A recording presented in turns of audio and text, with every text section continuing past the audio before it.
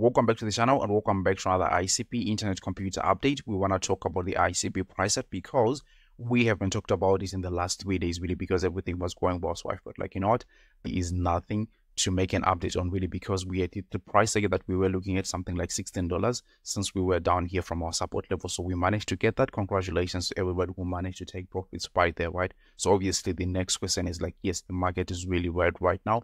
What is going to happen next with the ICP price set, right?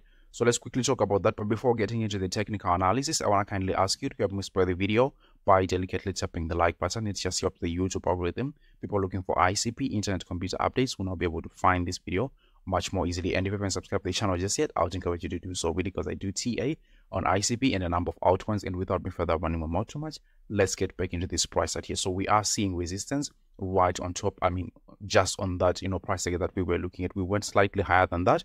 That was something like $16.30, sorry. So from there, we are looking at resistance here. And then we also had a recent crash in the market there, right? So we want to see where exactly we are headed. Are we going to continue higher to our next price target, which is actually something like $23 as we have been talking about? So I mean, here, let me quickly tell you the kind of action that usually happens when things like this happen in the market. You can see this flash crash that you see here, right? And from here to have a clear direction as to what is going to happen next, you just have to go ahead and grab your Fib retracement tool, right? You grab it from the very top here to the very bottom. And now what we want to see for a continuation is a break of these top retracement levels. We are looking at something like 0.618 Fib retracement level. So that's something like $14.66.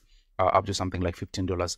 Usually the most important actually here is the 702 Fib retracement level. So if you break in close above something like $15 thereabout, that would actually be indicating that we are going to continue to the upside. So keep these levels in mind. We are looking at something like $15. If we break a candle, this time we are looking at the hourly time frame. So we need maybe a couple of them or something like that to have that confirmation there about it. On the flip side, the trade here that would be taking, if you are anticipating lower prices than $12 here, you would see a rejection in one of these Fib retracement level, right? This is just a challenge that there are so much of them, right? There are so many of them, sorry. So we are taking a look at something like, if we get rejected, if we fail to break and close, so something like $15 right here, right? We are going to continue to the downside here, breaking even something like $12 right here, and then setting a new low here back to, I don't know which support levels will be headed to. But really, does it change anything here on the bigger picture? No, it really doesn't change anything. And obviously, I mean, people cannot stomach the idea of the price. I mean, from where we are sitting here down to something like $11 thereabout is something like a 20%. I mean, it may sound unbelievable, but this is something that happens time and again. I mean, just take a look back here at the market and you can see, for example, this crash here was actually something like 20%. And this one right here, take a look at this.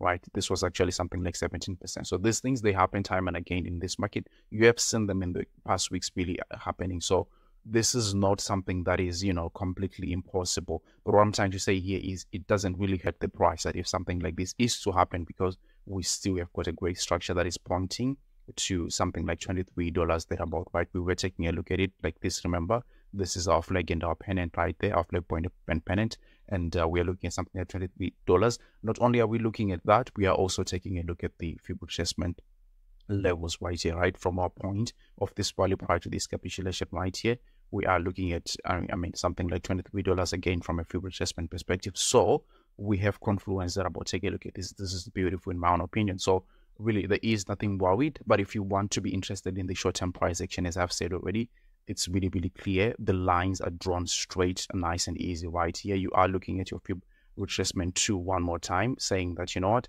if you just grab it like this here, and also if you are trading, actually, I'll be posting some trade in my Patreon later on. But, this is the trade, in my own opinion, that if you start hitting these Fib retracement levels, we are looking at something like $15, especially $15 here, the 702. If you break and close above it here, then that is an indication that we are going to continue to the upside. I'll actually be longing from there, right, with a nice stop loss there. But then again, if you are going to short there, you probably want to see, the price being rejected with one of these Fib retracement levels. I mean, the 0.618 is also one that usually rejects, but I think here the 702 carries much more weight. That's just my own opinion, seeing what has happened in the market time and again. So if we fail to break a candle above this level here, I think it will be lights out, going down to something like $12 or something like that right there. So that is the trade there I'll be posting, as I already said, in my Patreon. But again, in the grand scheme of things, it really doesn't hurt the structure in any case. But so we are looking pretty good there. If you are just worried about what is happening in the market here, let me give you some kind of hope here, because there is really nothing to be worried about. We are just, doing what the market has always done before. Here, take a look at this. This is, in my own opinion, very optimistic, because we are looking at the, total market cap of altcoins here, and you can see that we just had a perfect back test of this breakout that we had here. Take a look at this. I mean, this is wonderful. This is amazing. If you have been looking for an opportunity to buy, okay, if I would be looking for an opportunity to buy, this is exactly where I'm buying, and this is just fantastic. Obviously, in the couple of days, we may see, a couple of green candles to the downside here, just catching up with the liquidity of this week right here. But in the generality of things, as I said already, I think we are looking pretty good. This is the best back test that we can ever get, and we see we've got room to grow into here, especially for the altcoin market, because here, from a few adjustment perspective, again, look, we're not even rejected by anything, and we still have got like room to grow to hit the 0.3H2 there.